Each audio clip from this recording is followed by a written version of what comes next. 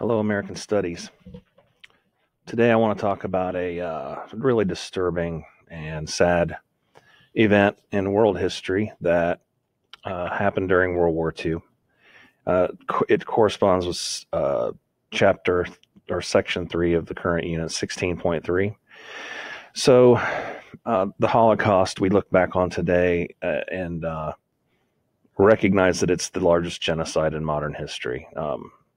Around 11 million people died as a result of the Holocaust.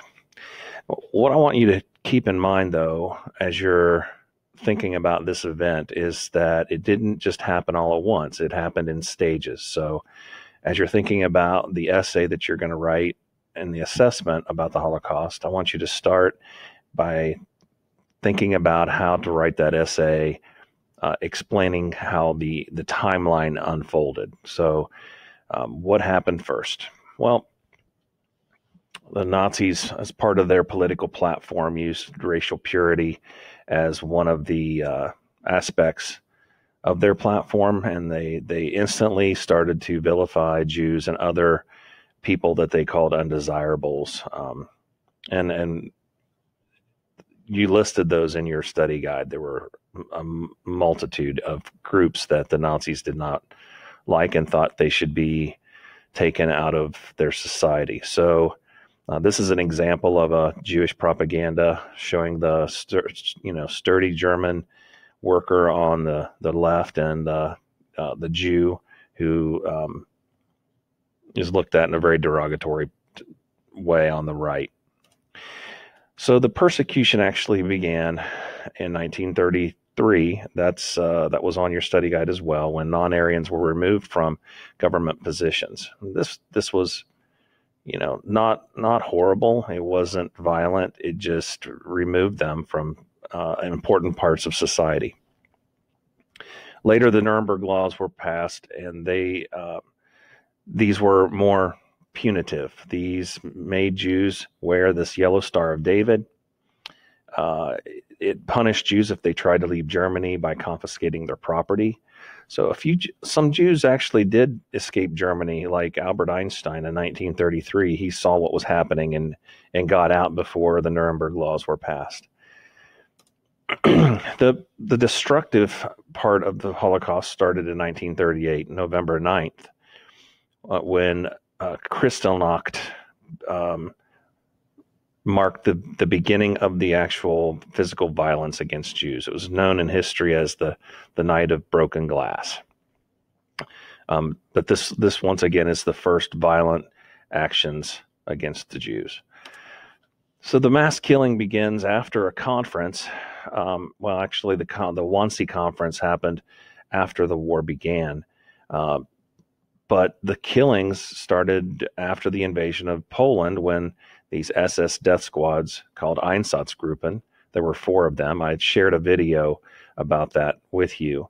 But this marks the first wholesale killing of Jews and other non-desirables. And this amounted to around 1 million people dying during the Holocaust. But this happened from the beginning of the actual war all the way up until probably 1943 or so, when the death camps were created.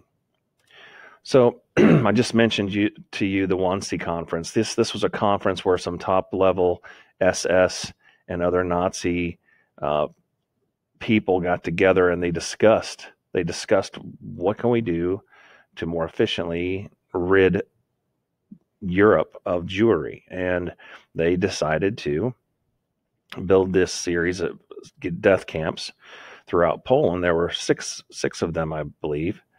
And this is a picture of the main gate at Auschwitz. And it's the most notorious. It was the largest death camp. Treblinka was the second largest.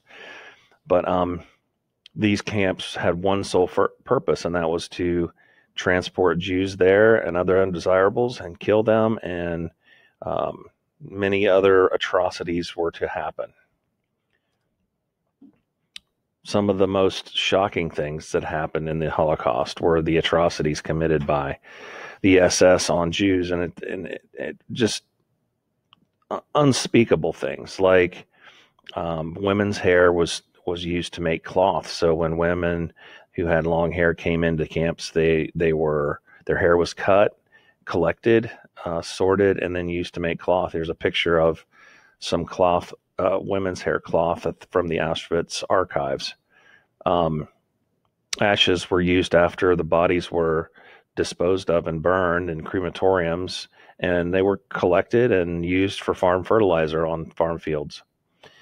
Um, Horrible experiments were done by SS doctors that maimed and killed many Jews. And one of the most outlandish things that happened was when they used skin from Jews to make trophies like lampshades. There were other horrible atrocities that I'm not going to mention here, but we look back, and this is one of the most evil events, especially on a mass scale in world history. And but you see how this slideshow started back at the beginning, and it ramped its way all the way up to the end. So that's how you should think about crafting your essay when you start making that planning process. I hope this helps, and until we talk again, take care and be safe.